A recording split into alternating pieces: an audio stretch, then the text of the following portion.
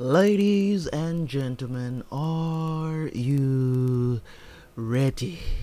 Because I am. I am very ready for some more Demon Slayer. Today we're going to be doing only 2 episodes though, so don't expect too much.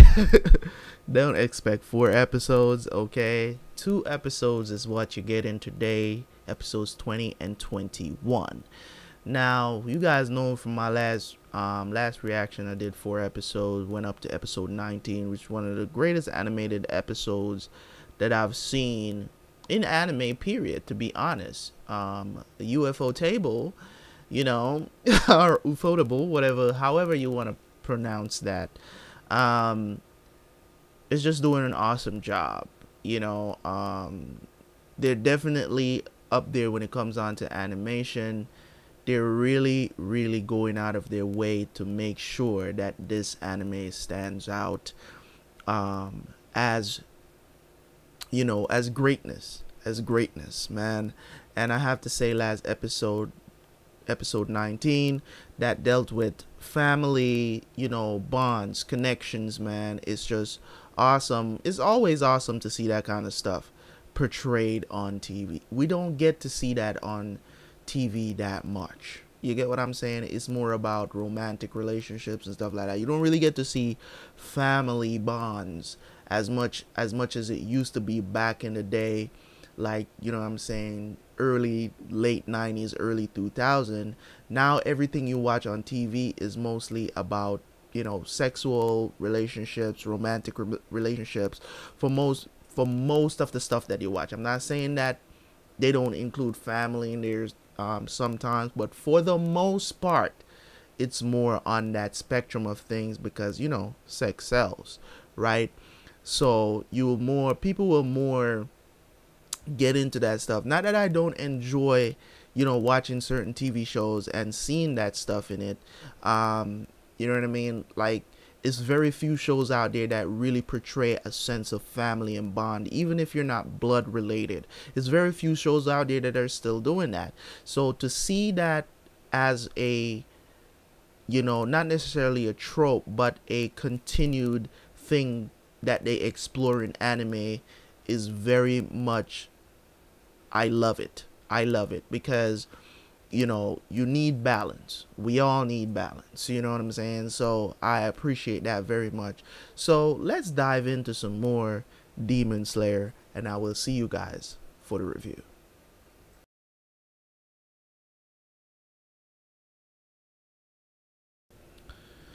All right, guys. 4 beautiful episodes, man.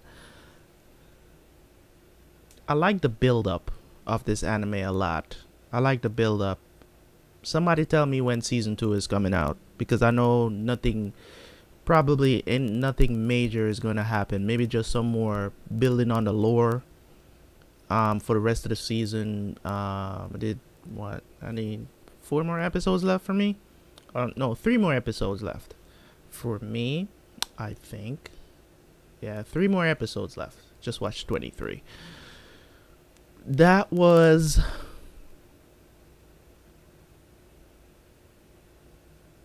interesting, to say the least, and that's the least.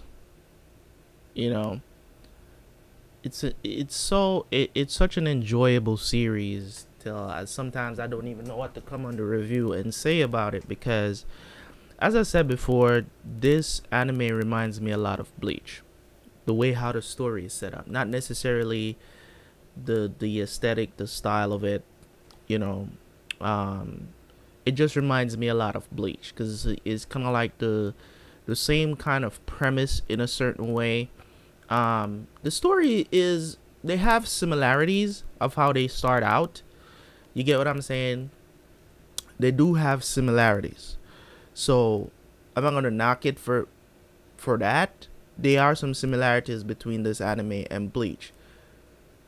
Some of the story aspects too, you know what I'm saying, is in some ways is very different, but in other ways there's very small similarities between the two.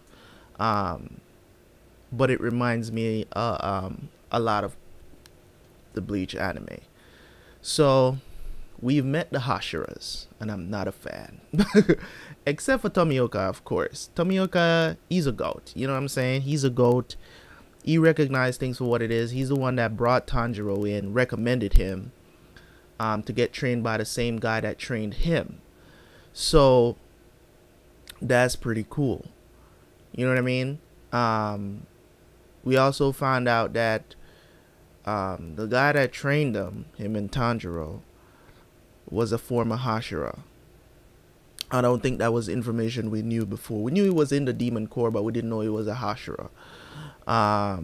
You know, I could have guessed that he was, but you know, sometimes you just gotta make lore tell you stuff sometimes, because you don't want to assume anything and then be disappointed.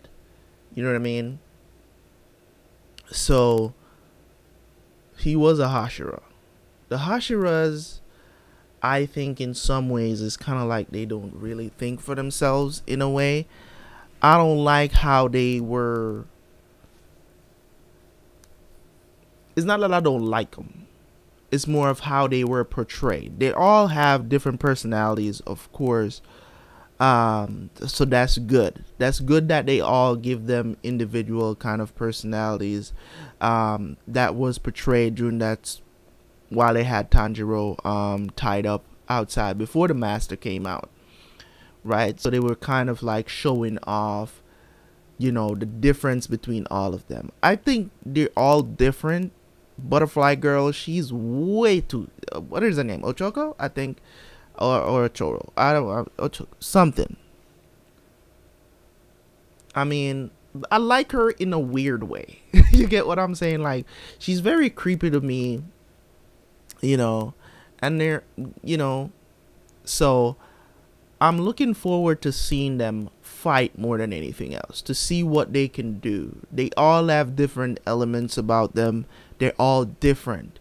They're not all, you know, so I'm wondering if they're going to have two water Hashiras, if Tanjiro should ever get to Hashira rank. Or maybe that's foreshadowing of maybe Tomioka is going to die later on in the anime at some point, maybe, and then Tanjiro is going to take his place, because maybe Tanjiro is going to end up taking out one of the 12 moons, right? That's what I'm thinking. I'm just spitting stuff here. Maybe that, you know, maybe that by some chance Tomioka is going to die, and then Tanjiro will end up being the water Hashira, because it looks like they don't have any that's like, they don't, you know, they're not like two of a kind. You know, it's always one of a kind in the Hashira. So I'm wondering if that's a staple within the Hashiras. You know, if that's just something that the master did. I wonder what the relationship between, I wonder if it's Muzan that did his face like that. Maybe. You know? So I'm just spouting here. I did not, that dude is the least person in my book. The Wind Hashira, I don't know his name. I'm not trying to pronounce that long ass shit. You know, as much as I want to say they're honorable because they respect their master, but they still get to kind of think for themselves.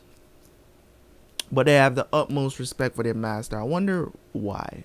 Maybe he's more saucy than every one of them. Or maybe that's just, maybe it's just out of respect, or maybe, you know what I'm saying? Because, you know, you kind of have that kind of ranking system, you know what I'm saying, when it comes on to the military and stuff, because that doesn't say that a recruit is not better than a sergeant at doing something. It's just out of respect. You respect the rank. You get what I'm saying?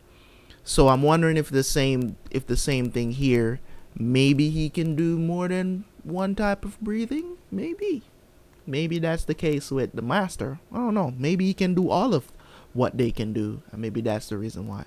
You never know. I'm so glad that Nezuko refused.